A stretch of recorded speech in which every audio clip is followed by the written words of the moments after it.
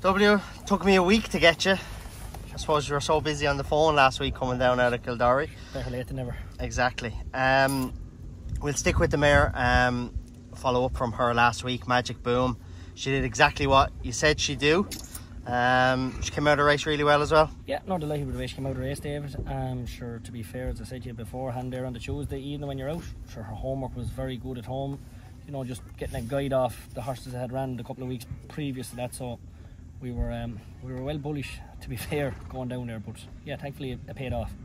And she was very impressive when she won, and yourself and Tom Draper's horse pulled well clear of everything else. Yeah, listen, ground was testing, you know, nice track. Listen, there was a nice paddock of mares beforehand, and as you say, touching on Tom's mare there, listen, two nice mares I'd say going forward if there, so yeah, I'd say the two of them could have a bright future ahead of them. We'll see her in Cheltenham on Thursday week. Yeah, that's the plan. All going well, we're heading to Cheltenham, so yeah, that's the plan, David. Good. The day previous to that then, They Want Me, son of Sageberg in Punchestown, so that set you up for a lovely weekend. Yeah. He was a very good winner, wasn't he? Yeah. He was a fine big noble horse, a Derby purchase.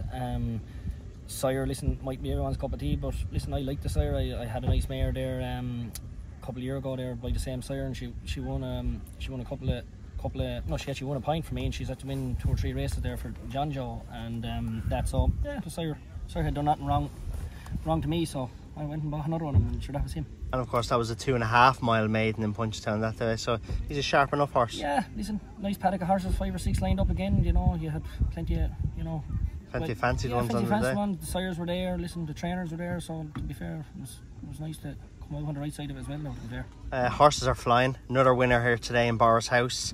Bride Rovers ABU. Yeah. Tell us about the name there. What's? I think it's actually a soccer team below in Cork. There was a chap there used to be with me last year there, and that was his local soccer team, so He named after that. I'm actually not daily, I'm putting down them names and thinking about it, so I said here, put down something, so that's how that came about. You 2 horses in contention.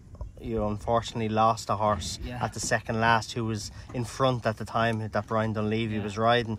But tell us about this winner. He had one run. I know you were a little bit disappointed with him when he finished 6th in Ballinaboula, and he wasn't really right after that, was he? No, possibly. Listen, there was a bit of a cloud over a couple of them there. Listen, I didn't run a 4-year-old in Ballinaboula. You know, scope wasn't saying go ahead with it, so I'd say he was probably just maybe coming out with something as well the day we did run him in Ballinaboula, but to be fair, he done the business today there, and he seems a nice sort as well, to be fair. As I touched on, very sad to lose very sad there, a nice Falco horse as well.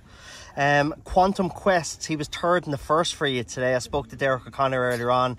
They think a huge amount of the JP horse.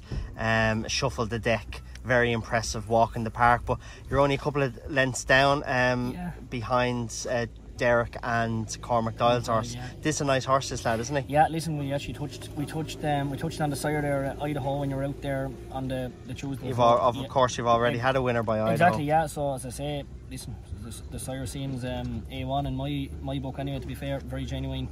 And as I say, I'd like to have another few of them in the yard. But yeah, he ran a cracker there. To be fair, in defeat now he's at losing nothing, because I'd say it was a very good maiden. To be fair, 12 showed up, big field. Listen, plenty of sires there again. You had the trainer power. It looked a smart maiden. I'd say there'll be plenty of nice horses that will definitely come over. Good racing here today, wasn't it? Good racing, yeah. No, a lovely crowd, and in fairness to Morgan Captain there and the Captain family of Boris there now, to have it turned out in unbelievable order, to be fair.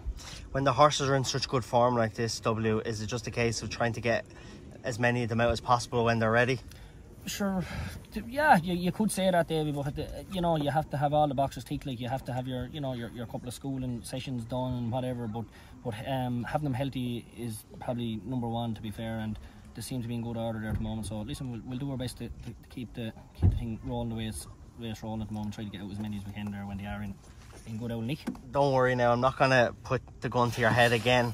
We've done that a couple of years now. You're 2 from that, and we might wait till next season to do it again. But is there anything there we should look out for in the coming weeks? Another 4-year-olds? We'll just leave it. There's plenty of nice horses there, so we won't be putting myself under that pressure, to be fair, you know. But you've plenty more though. Plenty of nice horses there to run yet. So good. Hopefully we'll keep turning them out there for the next few weeks and that. So listen, if to stay healthy is the main thing, and sure, here the boys in the yard are fairly tuned in, and they'll tell you whether they're right or wrong. To be fair, they're riding them every day of the week, and if you hadn't got them either, the thing wouldn't be rolling the way it's rolling. So good. That's the way, David. Long may it last. Praise God, yeah. Thank you.